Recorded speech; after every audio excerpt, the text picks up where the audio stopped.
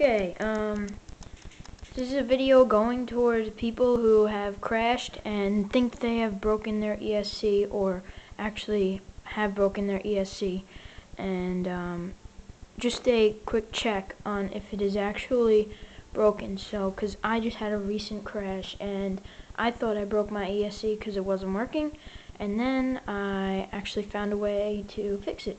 So, I'm going to just show you how I did it and how this may help you.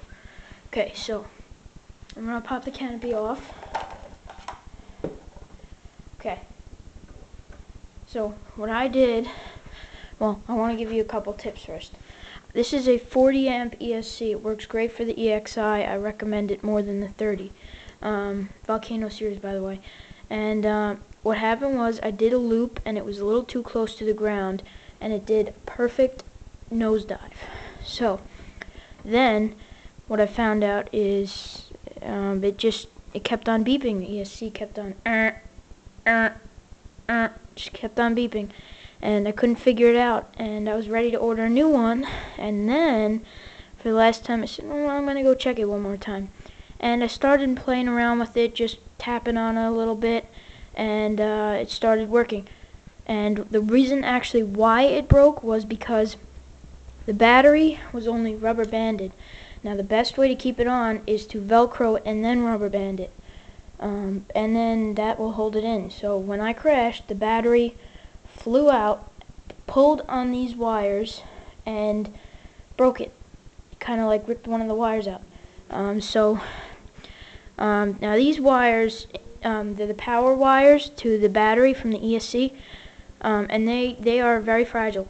So they will break in a hard crash, because this is one bad thing about the EXIs. The tray has actually no protection other than the canopy. So you might want to put a little barrier like some popsicle sticks or something there.